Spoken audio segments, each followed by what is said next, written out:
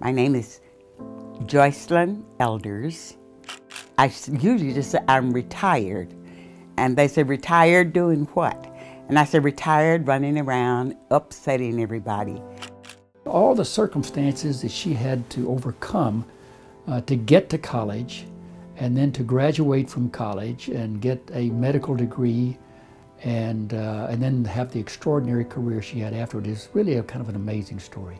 I was the oldest of 8 sisters and brothers. We lived on a farm and we was very poor. So that meant we had to work.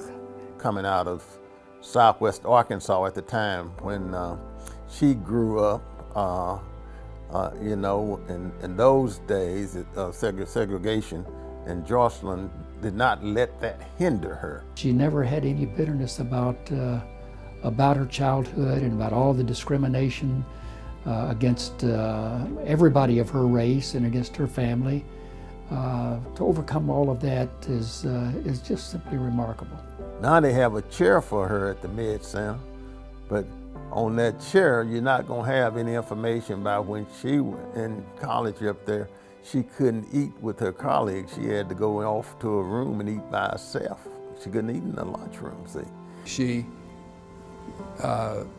didn't seem to let it get in her way of her career. I remember once she said, I didn't come to medical school to eat with white students. I came to medical school to study medicine. Dr. Elders is one of my heroes. I mean, it's just this incredible admiration I have for her, not only her courage and her tenacity, her insightfulness, the idea that she had a goal or a mission and a vision and she was going to see that accomplished. And she wasn't going to let anyone get in her way. She's, in my view, the most distinguished graduate ever from UAMS Medical School. And to achieve this, with all the obstacles that she faced, is just amazing. Well, as you know, I'm a pastor, so a lot of my language is religious language, and I call her a visionary leader, a thought-provoking visionary leader. I have always felt, if you climb and make it to the top of the ladder of success, make sure you send the ladder back down for the rest.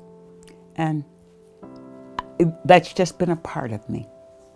I met Dr. Elders in 1985 when I was in medical school, and she was one of my professors. She is, I think, the greatest mother figure there is, and I think Dr. Elders, I know Dr. Elders wanted everyone to succeed. She wanted me to succeed, and she did everything possible in terms of a person guiding you through your journey, your life journey, as well as your professional journey.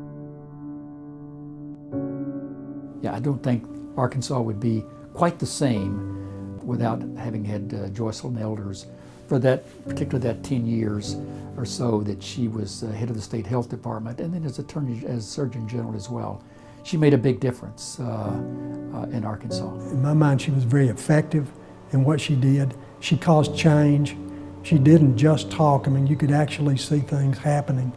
And today, the teen pregnancy rate, certainly over the last 20 years in this state and country, are both down, and I think that's in large part due to Dr. Elders' work. And sometimes it's only when I look back 20, 30, 40 years that I realize how much has changed, how much things have really changed. And one of the things that I've noticed, I've seen change, is certainly is that now we can talk about human sexuality or healthy sexuality.